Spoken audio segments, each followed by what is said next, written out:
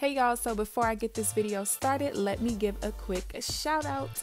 These were the first 3 comments in my last video. If you want to be featured in my next video, make sure you subscribe and hit the notification bell and come show me some love when I drop a new video.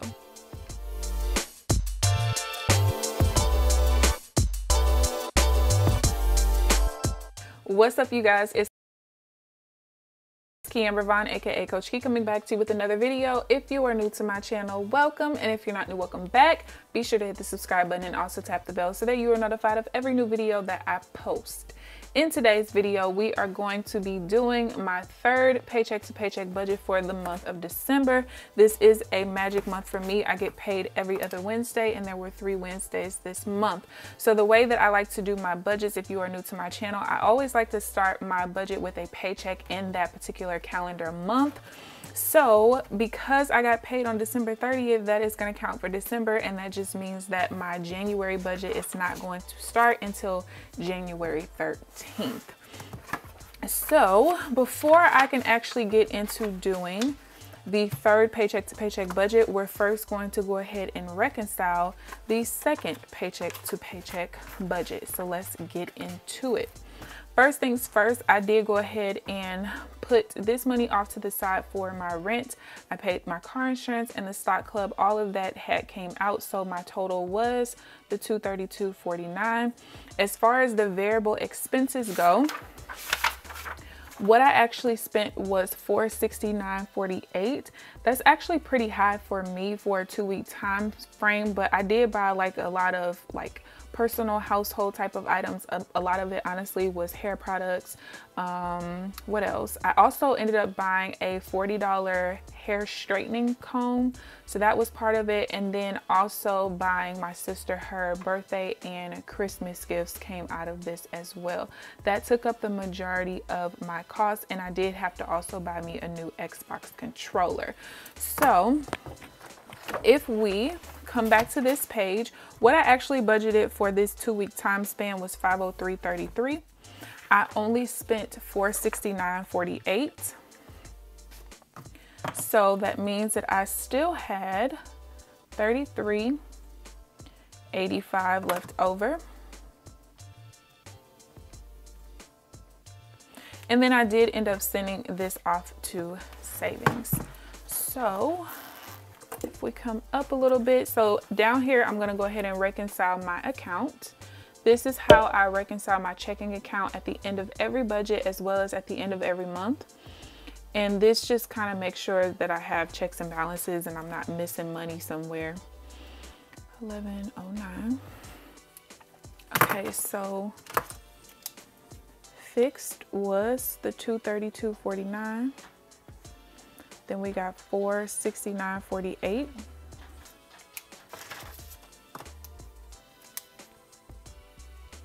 $667.27.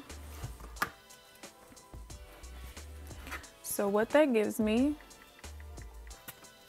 09 minus $232.49 minus $469.48 minus $667.27 gives me $4,641.85, but then I have to add back in the $271.09 that was left over after I put money off for my taxes from my YouTube paycheck.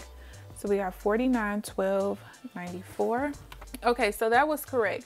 So before we go ahead and get straight onto that page, I'm gonna go ahead and write in my income on this page, and I'm gonna have to come back here anyway. So my paycheck, and I'm actually gonna have to reach out to payroll because I do believe that I still wasn't paid correctly, but my check was $1491.47, and that was for 58.75 hours. And the reason why I think that income is correct or incorrect is because I was paid for retroactive pay for my holiday pay. I did work Thanksgiving, like from 12 a.m. to 6:30 a.m. on Thanksgiving Day. But the problem is it should be more than that. I think that pay should have been like $292 instead of like $97, because it would be 6.5 times $45 an hour. So I have to reach out to them about that. And then also I did get some, why did I put B-Day? It's not my B-Day. Christmas money. And that was $2.95. So if we add that up, $14.91.47 plus $2.95, $1,786.47. All right, and I am going to, oh, just an update real quick. I am gonna put out a video sometime soon setting up my planner for 2021. If you have ordered a planner, because there are quite a few of you, I will be reaching out to y'all separately today, but there's another little hold on it. Sorry, I'm having to put this in this video, but just a little quick announcement. I had to put a hold on it because I have to send these back. This is not the same quality. And I am someone who stands by what I sell, because I wouldn't sell something to somebody I wouldn't use myself. You guys can see the difference in like the color of the boxes is not as dark. These little lines right here are like stippled, like very pixelated instead of a solid line, and the letters on here are very, very pixelated, and I can't sell that. So if you want, you can request a refund and then you could just order later, or you could just wait. I did just receive everything to send it back to them. So it'll probably be like another week and a half, 2 weeks, depending on how. Actually, it's going to be about 2 weeks because I think they don't open again until January 4th. So we have to wait for them to reopen so that they can reprint them. So anyway, sorry about that. Just had to let y'all know, because I know whoever ordered, I know y'all be watching my videos, so I wanted to let y'all know about that. So the income we have over here,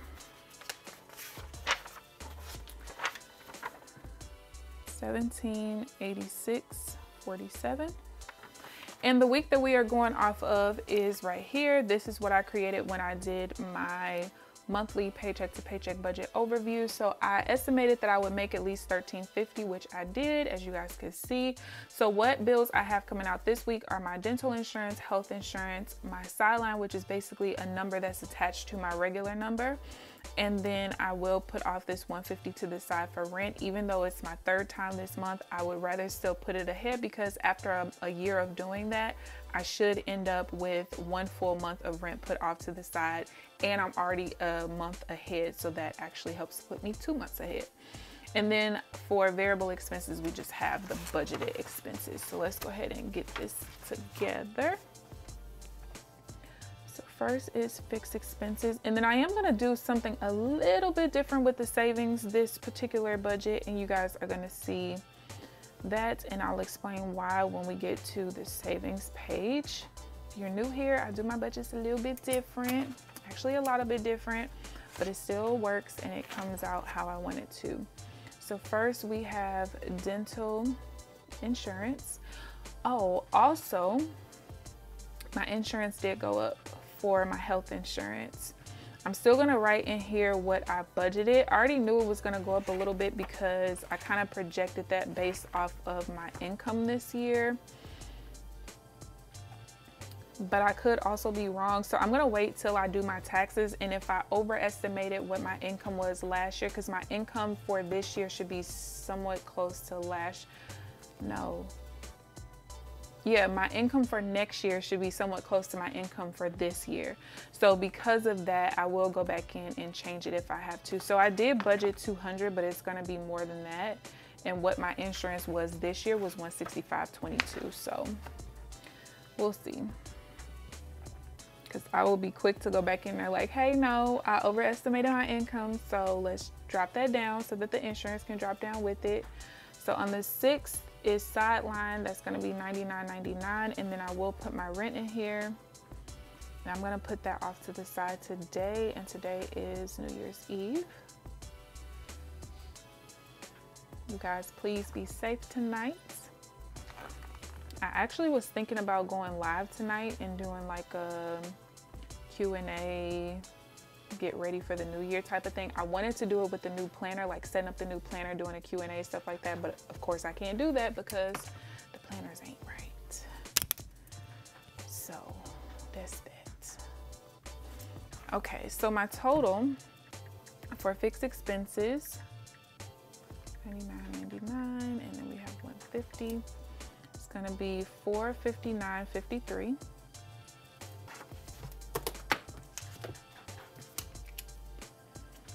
And what I have left over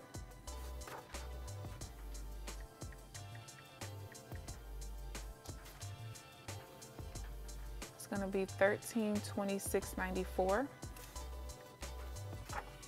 Next, let's do the variable expenses.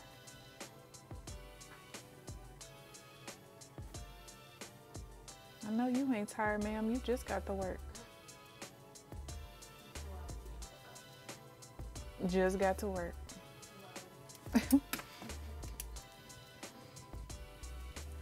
All right, so we just have the budget. It's no due date because it's gonna go the whole 2 weeks, and we have $503.33. And then I am still gonna do, what you laughing at, unbudgeted.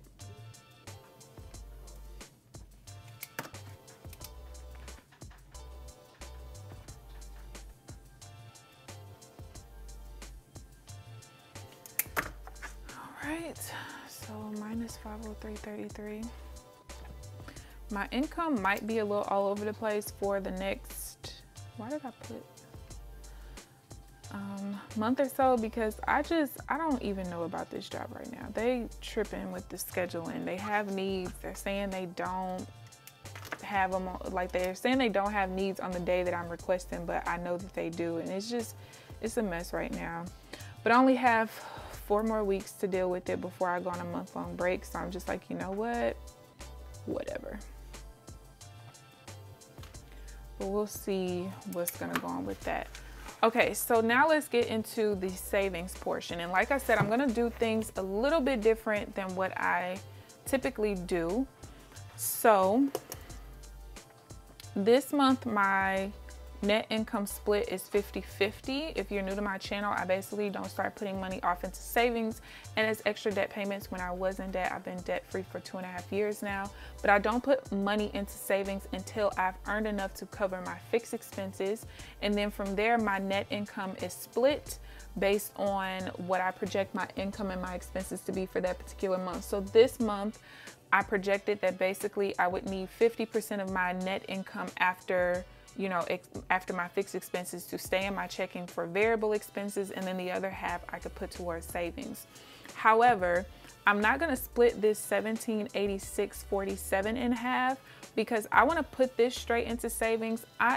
Right now, before I just got paid, I still had $912.94 left over from the last 2 paychecks. So adding this in, plus the fact that I don't really spend a whole lot of money, I don't have a lot of bills, there's really no need for me to keep this and split that off. I can literally just take this $295, put that off into savings. So what I'm gonna do instead is I'm gonna split this $1491.47 in half. So $745.73 is gonna stay in my checking account. So that means that $745.74 is gonna go into my savings, but I'm gonna put that really small here because I'm also gonna add the $295. However, they're gonna go to different places. Excuse me. That's gonna give me $1,040.74. All right, so now let's break down where this money is gonna go. So if you are new here, typically I don't save money the way that I'm doing right now, but because I know that I'm taking off all of February and I'm not gonna have any income for that 4 weeks that I'm gonna be taking off, what I've been doing this month is basically all of my savings allocation is put into my true emergency fund so that when those paychecks come in to where they're gonna be blank and nothing is there, I can basically pay myself an income from the money that I saved for December and January. However, the reason why I'm gonna put that $295 in a different place is because at this point, I have $188.45 that I saved from paycheck 1, $667.27 from paycheck 2. This paycheck is what, $745.74, $1,600. I usually can live off of less than $2,000, and I know that I'll be saving some money for next month as well.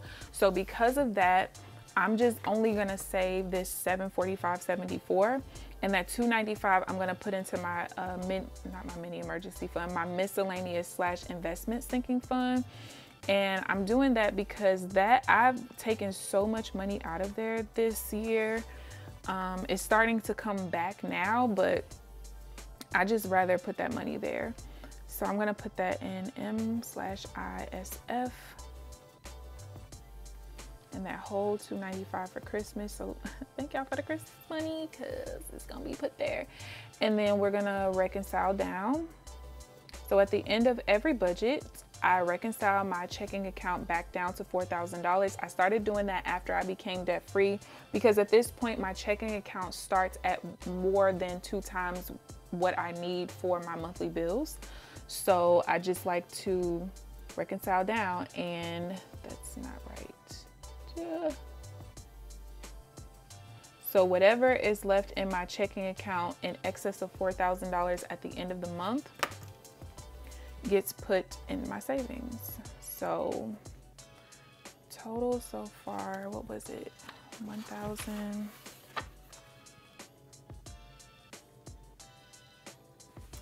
So that's actually gonna make this week negative.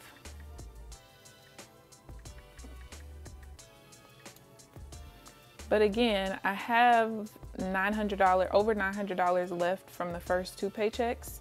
So being negative 200 this week doesn't really mean anything, or this paycheck doesn't mean anything at all.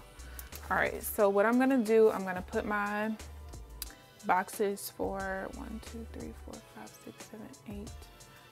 These are my lines, and how I set up my reconciliation for my checking account.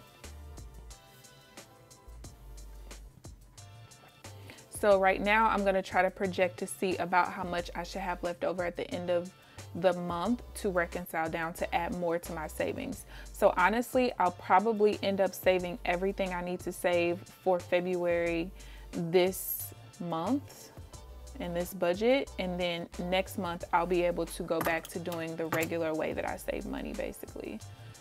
Minus fixed, variable, saving, reconcile down. Okay, so my beginning balance is my ending balance from last paycheck, which is $49,12.94. The income is $1786.47, which means I'm starting out with, I'm almost certain that once I save the $2,000, I'm gonna leave it at that. And anything in excess of $2,000 that I save this month will just go towards my regular savings, because I don't need more than that to live off of for February. So we got $459.53 for fixed. Variable, we have $503.33. And especially since I'll have like that small couple $100 YouTube check coming in as well. Yeah, I won't need anything else. Okay, so if I was to do this calculation, so I subtract my fixed, subtract the variable, subtract what I already put into savings, I'm still left with $4695.81. So basically this is saying that if I was to spend every single dollar, but not a penny more, not a penny less, I'll still have $695.81 left over to put into savings. So what did I say that I had before? 16.